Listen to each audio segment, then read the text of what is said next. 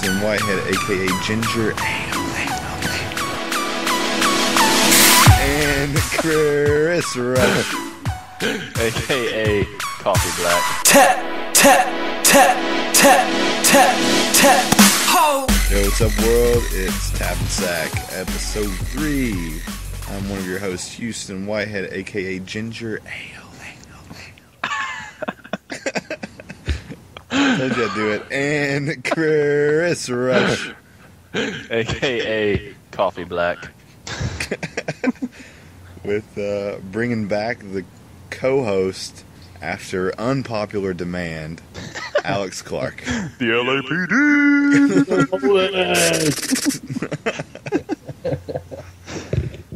Yeah, we're here, episode 3. We got some file corruption, so we're a little bit behind, but don't worry. You can get your weekly dose. Well, bi-weekly dose of Tap and Sack. A little bit late, but it's worth it, I promise. It's going to be good. Good stuff.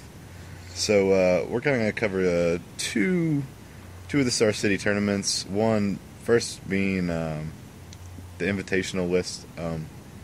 Angel Delver won Invitational this 2 weekends ago, which is kind of breaks Chris's heart. Yeah, pretty boring. That's all that is. The evolution of Delver going into Angels. God's on their side now. Can't beat that. So that's pretty much the mention. I don't really want to talk about it that much. They just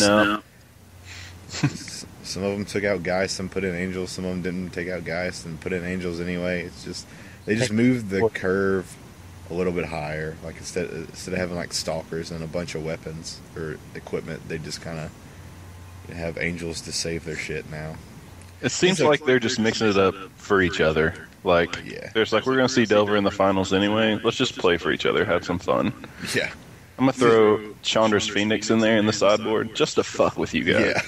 Well, it seems like there's just 3 evolutions of Delver. There's the Visible Stalker, straight equipment, pikes and sword, slam your face, aggro. And there's kind of the control-y with, Geist and with the mana leaks and all that stuff. Yeah. And, the curve's a little lower. And then the higher version of the curve is kind of the Angel Delver, which has a little bit better late game, has a little more sustainability, can punch you in the face with bigger dudes in the air, doesn't run as many equipment, if any at all. So there's kind of like 3 versions of annoying Delver. There might be another one if Greg Wesco gets his way. What's that version? Adding red for Bonfire of the Damned. It's just that good. Yeah, we'll add in Treat too. That's good. God, that's terrible. Let's just run Bonfire. America Miracles with Delver. America Delver. America. Just Get in fucking there. 16 Miracles and Delver. Bond Delver. Ugh. Bond Delver. And Do they still play Rug Delver? Is that still around? I haven't seen it. I haven't really either. I've seen Rug Humans with. Rug? Yeah. I've seen Rogue Humans. Yeah, but it was pretty much Rug Delver, but it had Lavamancer and Delver and All the time. Mayor. I've seen that list, and it was pretty. Is the Okay. blue just for Snapcaster? Yep. And Delver. Oh, they still run Delver too. Okay. Yeah, Gotcha, he's a gotcha. human even when he flips. So he's a 4/3 okay. flyer with Mayor on the field. Wow. Yeah, and then it runs some burn, and it ran the deck I played against had a couple beasts within for like Planeswalker stuff, and blue had leak and snap. He had like 2 Snapcasters in it, and I don't know. It had sustainability. It had a couple equipment. I think it had a couple swords in it, but I don't really think it's played. It's probably not strong enough to beat the regular Delver. Oh. Well, if they got that Bonfire, though, I mean, that seems wicked. But I guess- yeah, this was before Bonfire even came out. Oh. This was like right when Snapcaster came out. It was the last time I saw it. Oh. I guess they just counter it anyway, though, right? That's all they do. I suppose. Mm-hmm. If they run counters. Garbage. Who knows what like kind.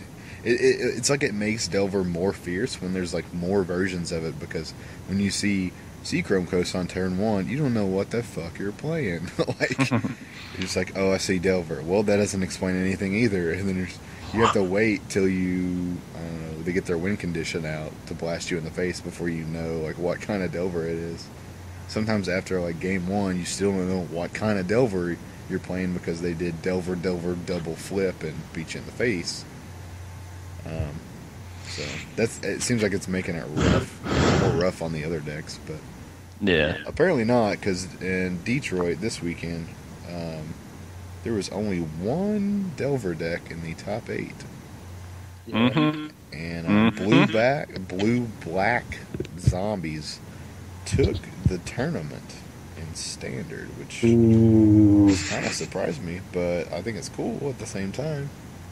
I played the deck for quite a long time before, I guess right when it got started, because I had the Obliterator tech when we were brewing for Memphis or whatever, and I really enjoyed it, but I switched decks so often, I've kind of got tired of playing it. But so you did play this list, though? Like his list? No. Blood Artist wasn't even out yet. Oh, okay. Bloodline Keeper, if anyone played it, it was in the side. No one touched Highborn Ghoul. But, I mean, we ran... I ran 4 Captain, 4 Cemetery or 2 Cemetery Reaper, because that's when Frights was really big, and I could drain their win condition out of their yard. Because for some reason, a lot of people don't know that you can use Cemetery Reaper to grab something from another graveyard, not just yours. And we ran, the 4 Messenger, 4 Gravecaller, a couple Mortar Pod, a couple of the 1-drop guys, Fume Spitters, which aren't even in this list. Yeah. 4-drop Diagraph Ghouls. So, and then I had 4 Phantasmal Images and 1 Metamorph. So I just went to Copy Town on my Gravecrawler or my Captain, any of my Lord effects. And we ran, the Tragic Slips and the Guest Verdict stuff. This deck has 2 Killing Waves in it, which... That's pretty cool. I will still stand by and say that this card is awful. But in this list, it seems like it could be okay because you don't mind sacking any of your creatures. Oh, man. I've never read this card the right way. I didn't know it did all creatures. Yeah. I thought it was just theirs. Oh, no. Then it would be balling. Like target player, blah, blah, blah, whatever. It's target everybody. Ugh. Yeah, I don't like this anymore. Yeah. That's why it's bad, because it hurts you. But when there's a deck like that runs Blood Artist, and you're just like, yeah, I'll sack all my dudes or sack all my Gravecrawlers to avoid paying life. And when you sack those Gravecrawlers, you get the life back from the Blood Artist already on the field. It doesn't really hurt you that bad, Yeah, that's pretty good. So I'm assuming it just kind of counteracts your life loss, and your countering doesn't really matter. Or your loss of creatures doesn't really matter, because you can either get them back or they come back on Undying triggers. Cool. Which is kind of cool. But yeah, it's he's got 2 Undying Evil on the side. Oh, he's got 2 Sabotage. That's hot. I ran that in Memphis. I was so proud of that tech. It helped me so much in mono red. I just put in the Obliterators and the Sabotages and bounce their shrines back to their hand. Yeah. It helped me counter. I countered a couple Worm Coils with it. It was kind of hot. or what's his back? Appetite for Brains? It's the new 1-drop discard spell. Grabs a 4 or greater. Ugh. Yeah. Grabs your bomb.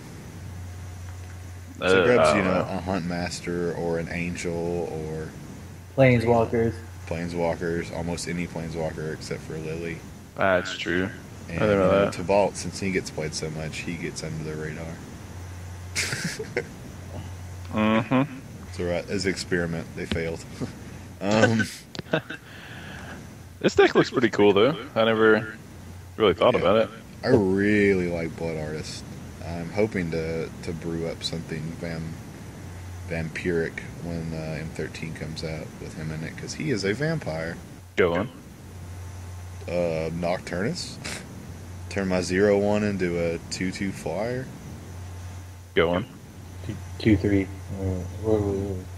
2/3. It just gives them +2/+1 in flying, right? Well, maybe you might be right. Yeah. You know, with Night and Nighthawk. Yeah, I don't give I'll a fuck. fucking play Child of Night. I don't care. No, what's the Child two of the drop? Night! Child of Night. I can't wait to answer a The guy when they play a dude, they lose a life. I don't know. I want to play him in the 2 spot. Interlooper, one of those? No, that's the No. flyer, right? That's the flyer. He seems okay too. Yeah, Turn him into a 4/2. yeah, that's wicked. You kind of don't want to block anyway. I would mono think. black version of it. What version? Mono black. Are you going to go mono black? Or are you going to go red black? You can splash red for I would the s- captain. Yeah, I was thinking about the captain. Red. And I bonfire. don't know if I would probably Bonfire, put a man. little bit of burn. Yeah, bonfire would be okay. I don't know how much red sources I'm going to have in there, but anything. I really don't want to run like burn and stuff. I'd rather run in black removal because I don't want to be. I want Nocturnus to be turned on every time when he is played. Yeah. I don't like. I would play like Falconwrath Aristocrat or like Olivia or something because it still turns him on. Turns him on. Olivia. Oh, yeah, you gotta run Olivia. Von then. Boner. I don't know. I kind of like Aristocrat a lot. What does Aristocrat do? It's the 4/1 flyer for a black, red, and 2 colorless, and he has haste flyer, and you can sack a creature to make her indestructible. If it was a human, she gets a +1/+1 counter. Oh, Yeah, that's pretty good. You can sack and save her, and it'll activate the Blood Artist trigger. Huh, that's pretty cool, yeah. Yeah, I don't know if like what kind of recursion there would be, because like I mean you kind of want some recursion to get them back, because I mean you don't want to like sack your Nighthawk or anything, but maybe you just don't care and you just let her die. I don't know. You want to be winning by that turn, anyways. So Yeah, it seems like it curves out really well, and then I was also thinking of just going with white, and I'd be good against like a mirror match because I could have purges in the side, even though that kind of turned off Nocturnus, but maybe it would be worth it. And then running Soren because he makes 1/1 lifelink vampires, which could be turned into 3/2 beaters with lifelink. that's not bad. You can run a ring for planeswalkers or whatever. Like Soren's a beast. So the white is also an avenue, but a lot of cards that you would add, like sideboard wise, could make Nocturnus worse. Just a little thought. I like it, though. I never thought about white. Well, I mean, when Soren makes free, possibly 3/3/2 lifelinkers, it's worth considering. Yeah.